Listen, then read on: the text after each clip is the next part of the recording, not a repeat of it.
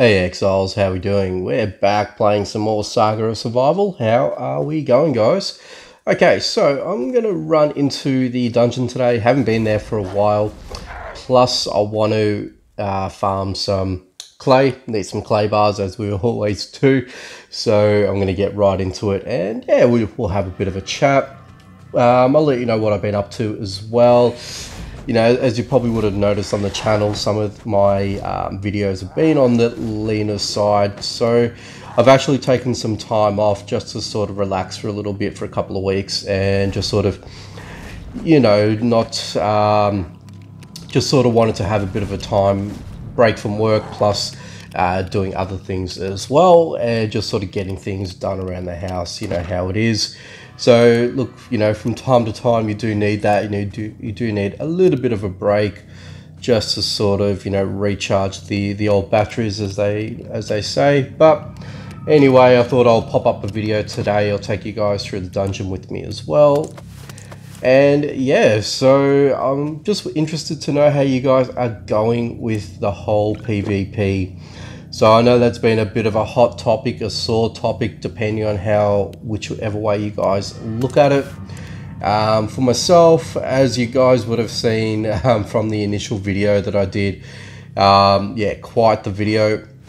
But since then, I've actually been able to disable my PvP, so I have switched it off. So now that won't be a thing for me to worry about. And that's probably a bit of the other reason why I didn't want to sort of play too much with PvP or the game itself, unfortunately, until I finished off my my 7 days before that happened. And I really didn't want to lose too much more items, or if I got raided again, kind of thing. You know, obviously not knowing exactly what was going to happen if I were to sort of leave my items behind. I ended up actually leaving them on my my player plus my my horse, just to make sure that all of my non-craftable and rare items were safe. And I think that's probably the smartest thing I probably could have done, to be honest with you. So ended up doing that, and hadn't, you know, had any sort of issues or anyone raiding me up until the very last day, which little annoyed about. Wouldn't have been as annoyed if it happened right away, say, you know, the next day or so, or even up to 3 days. But it happened, so I pretty much lost all the items that I didn't recover through the token recovery system, which was a bit of a pain. And yeah, it is what it is. So lost some good armor, some champion armor, so 2-star armor champion, and the rogue set as well, complete set I might add for both of those. So 2-star on both of them, which is a bit of a pain. But as I said, you know, in the video when I did make it, I wanted to show you guys what the full extent and the ramifications that could have led to it if you did not protect your base, if you just left it as it is. So it happened, and I wore the consequences. So is what it is, guys. And I have noticed as well throughout the week, there's been a lot of posts from a lot of players not wanting to participate in the PvP, which is fine, for obvious reasons as well. And I think a lot of the issues is, and I think a lot of people are coming to the realization that it may or may not be, but a lot of people are thinking that the whole PvP system, actually I'll take all that, all of it will be the random loot mechanic, which, look, I feel that it is a bit off. I mean, personally, I don't think it should be a thing in the first place. It should more or less be only if you lose, whatever chest that you lose would be the items that should go into the loss system or the recovery system, or predominantly whatever chests that are taken away from your base from the raider. That should be the only things, or the only items that should be lost. And that may go hand in hand with the recovery system, with the amount of tokens required to recover some of those lost items, especially if you limit yourself to the amount of chests or or items in general, really, what are supposed to be looted in the first place, as opposed to what you can get looted or what you can lose. So I sort of emphasize, you know, the amount of chests that can be lost. That should be the only things that you should lose, and then, you know, as they are at the moment, the whole token system should be, you know, left as it is. The amounts that you need to spend to recover those items, that'll be my suggestion. Or, you know, have a whole completely slightly different mechanic, possibly pulling out the whole randomized mechanic system, because I don't think that's probably the best thing at the moment, and a lot of people do agree. And I did cover this in my conclusion video that I made as well, so there has been a few videos with the whole PvP update, but it's been one of those hot topics, and I really don't want to sort of miss out on, you know, information that I want to give to you guys, and, you know, discussions that I want to have with you guys as well. So I figure that's probably the best way to sort of talk about it, you know, in different videos. You don't want to make like a massive video and talk about it, because, I mean, let's face it, I mean, we don't have, you know, all the time in the world to sit down and just watch for a video that could take 30-40 minutes, possibly even 50, you know, just to sort of get every sort of nook and cranny out of the way, and just sort of explain, you know, from one person's perspective on what they think about it or what they feel about it. I just don't think it's worth it, to be honest. So that's why I sort of went and sort of, you know, spoke about certain things from time to time. There might be some things that I might overlap as well, so it happens. So look, it is what it is. Anyway, I'll grab some of those. But otherwise, yeah, look guys, I've switched it off for now. I do plan on going back to PvP eventually, and the first thing I want to do essentially is to get the base properly prepared. I'm not too sure exactly how I want to do it. I want to do it in such a way that it sort of looks okay, but doesn't look too overbearing at the same time. But I'm thinking about one thing, and I'm probably thinking that's probably going to be the way to go for me, just in the way that I think I should do it. But anyway, I'll work it out, and we'll, you know, you guys will get to take a look at it eventually. So that'll happen soon enough, but it might take some time, and it'll take time once I get my resources up. The way that I want to sort of fit it out, that's probably where I'm sort of looking at the moment. And also, you know, get enough tokens through the salvage workstation to, you know, get enough tokens to essentially, yeah, get enough spawners, so, you know, I can have traps wherever I need to without any problems. But a lot of people are sort of alluding to the fact that it doesn't matter how many spawners you have, doesn't matter how many defenses that you may set up, it's never ultimately going to be enough. And I do agree with that point to a degree. There's really not too much or so much that you can really only do to prevent from, you know, from someone to get into a base.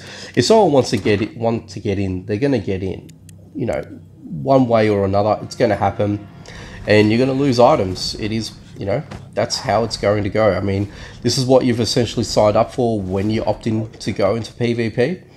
You know, at the expense of losing some of your items, you may get items in return that may be more beneficial to you. I get a lot of people have hoarded a lot of their, you know, their loot drops and things like that. So look, it's fine to a point before you have to sort of make a call. Do you want to keep, you know, running PvP? Do you want to opt out, or you don't do it at all? And that's the call that you guys need to make. I mean, you can still play the exact same game as it is without having to worry about anyone, you know, targeting your base, so long as it's switched off, or you don't build the workstation at all for it to, you know, to qualify for the whole PvP side of things. So yeah, I mean, take it as you see it, guys. I feel that, you know, it's there to be used. If you don't use it, you don't use it. That's how I see it. But with that being said, I mean, I know a lot of people are sort of, you know, concerned about it. Some people have gone on to say that it could be a possible glitch, the whole random you know, losing of items in your base if even the raider had not even got into those certain areas and they have essentially stolen, or sorry, some items have been lost. That is, you know, reasons for concern for a lot of people. So you know, as I demonstrated in my initial video when I did do the whole rating system and got into it, you know, I lost over 200 items, and yeah, obviously wasn't happy about it, but you know, that's what I signed up for. And the amount of tokens required to recover a lot of those items is quite excessive at the moment, which I think that should be in the needance of some sort of rebalance or retuning before, you know, a lot of people sort of re-adopt the whole PvP thing again. But there's a few things to do, and look, granted, you know, no one's perfect, you know, when a game or when an update is implemented. So, you know, this is where it comes back to the whole feedback side of things as well. So once, you know, the whole PvP thing is sort of out for a little while and the developers can actively see, you know, how many people are actually doing PvP. If there's an issue, they might address it. Or if PvP was primarily made there for people as an incentive to, you know, to start using, and depending on, you know, your game level and your status, that's entirely up to you if you decide that you want to commit and opt in. I mean, and I said it before and I'll probably say it again, the PvP structure to me feels like it's all of an end game style basis. That we use the PvP system if we're an end gamer, or if we've really, and I mean really, secured our base to a point where we don't have to worry, or we're not really worried about what we lose. I think it's probably another way of saying it or putting it. I think that probably be a fair judgment and assessment on it. That's just my opinion. Everyone has their own opinions and are most definitely entitled to that opinion. So yeah, guys, I just think it's just something that we sort of have to sort of take for now, and it could always change. So, and what I mean by end game, and I mean that specifically to people that have played the game for quite a long period of time, and they're at a point where that they've either have you know, accomplished pretty much everything that the game has to offer at this moment until new updates and new additions get added into the game. Then that becomes a different you know, a ball game for everyone, not only for that person but for everyone else as well, because the natural progression of things will happen and there's new features and things that we can play with.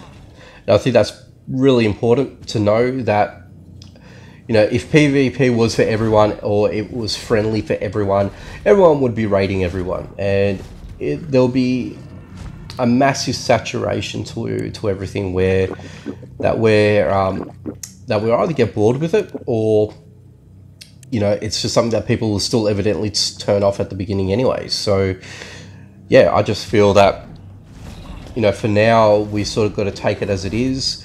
If there is an actual issue with the system, then I'm hoping and I'm sure that the developers may attention everything, address it, and hopefully we can move on from it and look to the newer and improved version of, you know, the PvP system. But I guess that's pretty much a lot that I sort of want to get out of the way, especially due to the fact that, you know, we're not going to be receiving updates as, you know, as common as we have in the past as well. So, you know, another thing to sort of look at as well. So, you know, when they do these sort of updates, they'll do them to a point where there's a lot more content coming out in one sort of foul swoop.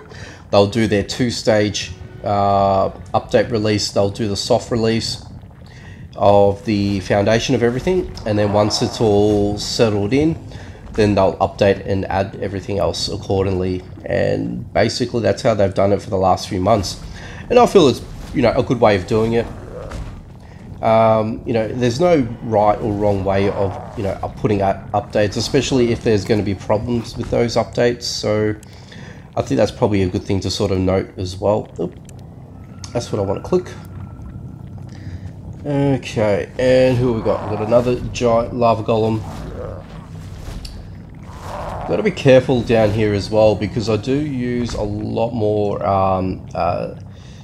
thirst as well, so might just try and be more conservative, I should say. But we're pretty much at the final part of this. But like I said, wanted to sort of take you along today, have a bit of a walkthrough. Haven't done the dungeon in such a long time as well, so hopefully you guys enjoyed the dungeon run today. So that's okay, leave that there. Now you may notice I am leaving purposely some of the scrolls behind. I'm actually going to go back and grab a lot of these as well. I'll do that off camera so you guys don't have to, you know, worry about that. I really want to get some of the clay taken home with me, and I'll come back for the scrolls, and they look like some pretty decent scrolls, so hopefully I'll learn a few things as well, new things I hope, not relearning naturally, but we'll see how we go with that anyway. But yeah guys, I'm going to throw it back to you guys. Let me know your thoughts about the whole PvP thing, something that you guys have, you know, decided to opt out against and not participate whatsoever. Was it because of my video that you guys had seen? Was it because of other external elements? Let me know. But yeah guys, really interested to know your thoughts about the whole thing. But also, look guys, the best way that you can help me out with any one of my videos, or all of my videos for that matter, is make sure that you go ahead and hit the like button. Will really help me out a lot, especially going through the recommended page as well through YouTube, just so my videos are seen, and you know, obviously want more people to see my videos, and hopefully that will enable my channel to grow a little bit more, capture more of an audience for more people to see these sort of things as well. You know, I don't want to sort of be you know, capturing the same amount of people, which is not a bad thing, don't get me wrong. But what I'm sort of trying to say is, you know, as the game advances, and not only this game, but other games that I might be playing, making sure that I've got a wider audience for you guys, and new people alike to come through and enjoy, hopefully. And hopefully you guys do enjoy my content enough to go ahead and do that for me. If you guys can share on any one of your, you know, social media platforms, that'd be always much appreciated, and that's going way over and above as well, so I would be much appreciative of that. Anyway, I think we've nearly satisfied everything here, so I'm just going to quickly finish off these guys and pick up the pieces. But I think I'm missing quite a number of these guys. Let me just move about and take you out. Yeah, I'm pretty sure I'm missing quite a number of you guys. So usually I get a lot more clay coming into here, or far more clay. Let's just take that. And whoops, let's just grab this and see what I get from this one. And I was kind of hoping that I'll have some sort of different loot drops and things like that as well. So yeah, unfortunately not so much. It's all the usual bits and pieces, but I am getting some decent scrolls, but I can already see that some of these scrolls I've already got before, so I'm not really too worried about it. I'm going to mainly use them for the EXP challenge as well. And just on that, I mean, I know I've neglected quite considerably my clan, which is probably not the best thing to say, but there's just been so many things going on as well, and I just haven't had the natural ability to be active with my clan and go ahead with the challenges and things like that. And I think we've had this discussion before, that we've had a lot of issues with the with what type of rewards are available with the clans, and if you're not in a clan where a lot of your players are actively on it, where they pretty much build up a workstation, break it down, build it again, and so on and so forth, and they just keep doing that in that sort of repetitive notion every single time that there is the XP challenge in particular. that we're always going to get the same type of level of items or the same spec of items. You may get lucky, we might have a good run, and you might get, you know, the next tier up, or you might not. So I am going to sort of look back on my clan and see what I need to do to help improve it, and sort of delegate a little bit more time for myself to the clan. I know I haven't been doing it for a while, so yeah, I mean, like I said, focus shift from time to time, and it does happen. There's only so much that one person can only do if you're, especially in a position where you're, you know, committed to other games as well as, you know, this game. And that sort of divides your attention, and that's comparing to other people that might be only focused on the one game, which is this game. So yeah, like I said, I haven't forgotten about it. It's just something that I've had to wind down for a little while now, but soon, hopefully, may get back into it, and yeah, we'll see how we go with it. But I think that's pretty much everything I had to collect from here, and I will grab some of the clay deposits up on the top there, but unfortunately not the greatest amount. I don't need this, I'm just going to get rid of that. But I'm going to have to make a second run and grab all the scrolls as well. But usually, if you're lucky, there are some cases that you get up to, you know, with the upstairs clay deposits, that you'll get up to 80 pieces of clay, which is quite a lot as well, which is a worthwhile run. And sometimes you might only get, you know, up to 40, maybe 50 if you're lucky. But anyway, is what it is. But appreciate you guys stopping by as always, and watching the video. But make sure you go ahead and hit the like button, subscribe button if you haven't done so already, with the notification bell included, and drop a comment, guys. Have a chat with me. I try and respond to every comment as much as I can, and yeah, that's pretty much it. Anyway, take it easy, and I'll catch you next time.